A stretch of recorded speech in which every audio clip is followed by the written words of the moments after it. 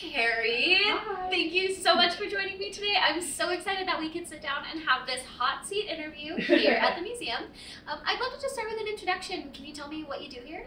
Yeah, I am the collections manager in paleontology, so I'm kind of like the librarian, but for fossils.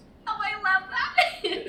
Well, as our resident fossil librarian, have you always had this passion for paleontology, or is it something that you maybe developed later? Yeah, well, I always loved science. I wanted to be an astronaut when I was little. But then I went to the mammoth site in Hot Springs, South Dakota when I was 12, and I saw all these fossilized mammoths. I met the head paleontologist there, and like from that day forward, I wanted to be a paleontologist. Oh yeah, so it was you just knew what you wanted. I and knew you what I went and wanted to chased do. it. Oh, I love that. With over 15,000 specimens in the paleontology collections, you have to have some of your favorites, right? Mm-hmm. Can you tell us about which ones you're particularly fond of? I have so many favorites. I love ceratopsian dinosaurs. They're my favorite. So our Cosmoceratops skull is just amazing. It's iconic. It's the best one in the world. It's a holotype, which means it's the first one of the species ever described. And it just has amazing ornamentations on the back of the skull. So that one's one of my favorites. I always show everyone who comes in collections Cosmoceratops skull. We also have an Allosaurus femur bone that has been permineralized or fossilized with amethyst inside. So it's like a bonus geode fossil where it's a dinosaur bone but with purple crystals inside. Okay, I want to talk about that one. I for a love minute. that one. I want to talk about that. When it was originally discovered in the field, did we know that it had amethyst inside? Yeah, that one actually had broken in the field, like pre-depositionally, not like something that we broke or anything like that. But that's the only reason we knew that it actually had crystals inside. So it's really cool. Most things fossilize with quartz crystals, which is like clear or white. But amethyst is like a purple variety, and so it's just so pretty. Oh, that sounds incredible. I'd love to take a look at that.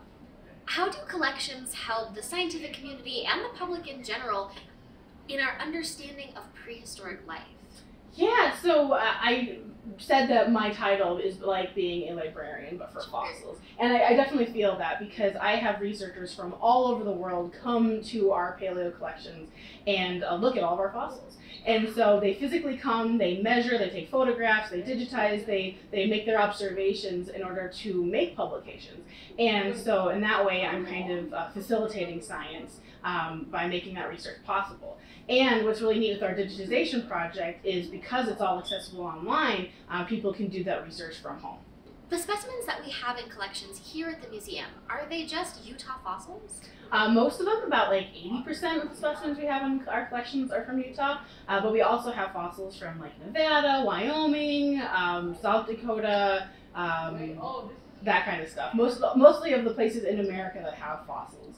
New Mexico, Nevada, yeah. We got a good little selection. Yeah, yep. Southwest represented. Indiana for some reason. Oh, hey Indiana. Yeah. What about our collections going out to other institutions? Is that something that we do? Oh yeah, so that I feel like the collections is kind of like a revolving door sometimes because I'm constantly mailing fossils to people. FedEx, of course, because that's the best. But if a researcher can't physically come here to Utah to research the specimens, I actually mail them out to those institutions. And so we have specimens in France and Germany and Japan and Argentina, like all over the world, so that those researchers can actually study the specimens in the comfort of their own labs. Oh, nice. We're so generous here at the museum. Yeah. Way to go. Now, you do a lot of work here in collections, but you also do field work as part of your job. Can you tell us a little bit about what that process is like? Yeah, I love going out in the field. So we have a really great field season that starts from March until October, and I get to go on some of those, which is really so much fun. I love going to Grand Staircase at Escalante National Monument. I was just on a dig a week ago, and it's just wonderful to collect new fossils and actually see the whole fossil's journey from being the first person to see that fossil and then having it being brought back to the museum, cleaned in the prep lab, and then coming up to me in collections forever. I love that process. I have loved getting to know a little bit more about what you do here, but I want to dig a little bit deeper, pun intended. We will be playing a game today called Never Have I Ever. All right, sounds good. All right. Question 1. Never have I ever discovered a vertebrate fossil? I have. You have. Never have I ever discovered an invertebrate fossil? Have. Never have I ever discovered a plant fossil? Absolutely. Never have I ever discovered a vertebrate, invertebrate, and plant fossil in the same day. Ooh, yeah, absolutely. Even on the same slab. What? Never have I ever broken a fossil that I've collected. Oh, yeah, I think we all have. Then, yeah, we've broken the fossil, and then not only that, we've glued our fingers to the bone as we're repairing it. Oh, great. Never have I ever licked a dinosaur bone. All the time. Never have I ever licked a coprolite. Oh, I think I did. Because, like, there's some coprolites that have fish scales in it. And so I'm like, I wonder if the fish scales, stick to your tongue. So I think I've definitely licked a coprolite. You're brave. You're brave. It doesn't smell or taste like poop anymore, I promise. Never have I ever directly caused a mass extinction.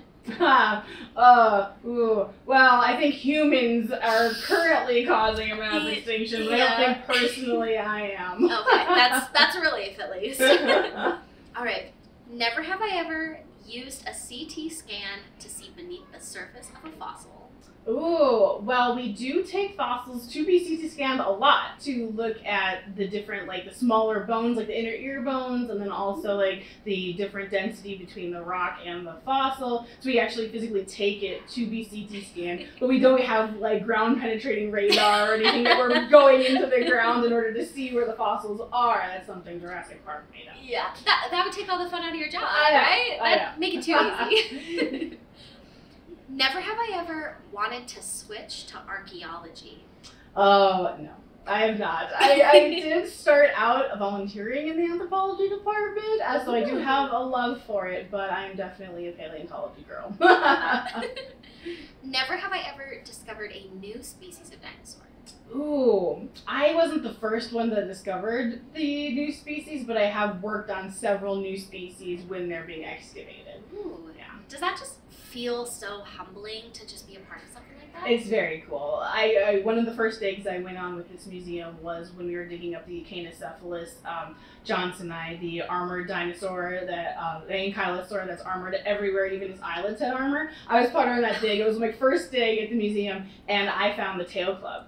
And so the very iconic part of the dinosaur, of a new species, it was very cool to be the first person to see it, but also have it be so scientifically important. And to be the first person ever in history of all the humans that have ever lived for 300,000 years, you are the first person to see that.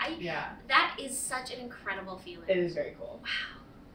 Our behind the scenes theme this year is resilience. Mm-hmm. And I know you said you have a preference for ceratopsians. Is there any indication that ceratopsians have the ability to change and adapt to their environment? What kind of resiliency do we see in those animals? Oh, that's a good question. So what's interesting and what a lot of people don't know is usually when they think of ceratopsian dinosaurs, they only think of Triceratops. Like that's the most famous one, right? Yeah. But there are so many different species of ceratopsian dinosaurs, as you can see in our ceratopsian diversity wall.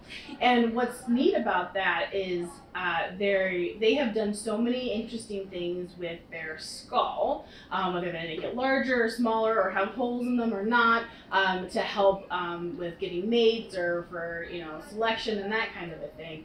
And so you can kind of see that with the evolution of ceratopsians from being small bipedal and then large and quadrupedal to adapt to their surroundings. What does the fossil record show in terms of surviving an extinction? What are we looking at when we're talking about that? Yeah, so it's per animal, really. Like some animals are completely untouched, like they survive, they're in the marine environment and they're just completely fine, and others just don't. They completely die. Every family, every genera just completely dies, and so it is like the case-by-case basis. Usually after a big mass extinction event, like maybe after like Mount St. Helens, for example, that like the entire ecosystem collapsed, but then the first things to come back are like microbes, bacteria, and then moss, and then plants, and then the larger animals that eat the plants.